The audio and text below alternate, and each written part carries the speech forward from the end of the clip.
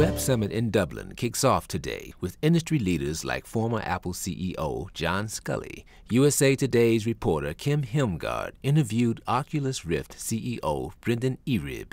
Take a look. So I think great leaders, there's many of them in the industry, and it really comes to recruiting. Building an incredible team is the most important thing. It's the thing that we focused on at Oculus in a huge way. Not just building it, but then setting out the vision and really pushing that vision down, making sure that everybody's inspired by that vision. What we like to say is every day when you wake up at Oculus, we hope that you want to run to work and you're incredibly excited about the future that you're helping to create. And so that's part of the mission.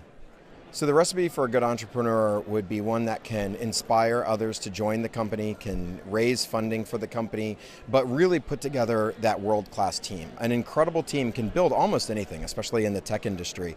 And so it takes a lot to go out and be able to recruit people out of very comfortable, cushy jobs where they're getting paid an awful lot by the likes of Google or Microsoft or somebody, and having them hop out and join you and join this new mission that you're paving out at that very early startup stage is very challenging. So this is a brand new field. We're really excited about where this is going to go in the future, areas that we don't even know about. So you could have things like molecular biology and scientists, the medical space, being able to teleport in at a molecular level and be able to look at different things at that kind of scale is just an incredible opportunity. Being able to do virtual training and simulation, architecture, military, virtual travel, teleporting to London at any given moment, and long-term communications. It's something that right now we're really focused on the gaming market, but we're very excited to see where all of this goes beyond just games.